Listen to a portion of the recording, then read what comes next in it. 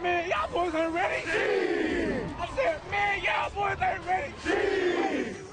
2 years ago, Bishop Lynch beat Dunne for the TAPS title. Falcons looking for payback.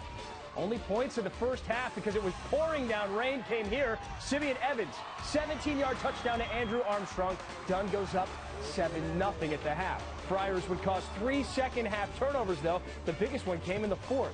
Down 7-3, punting out of their own end zone. Lynch gets up a bad punt. Looks like great field position. Brian Williams can't handle it.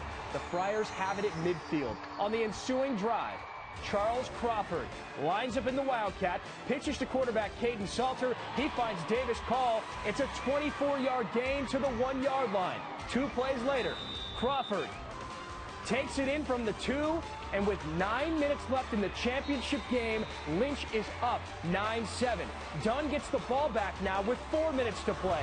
Drives to the 20, Evans to Armstrong.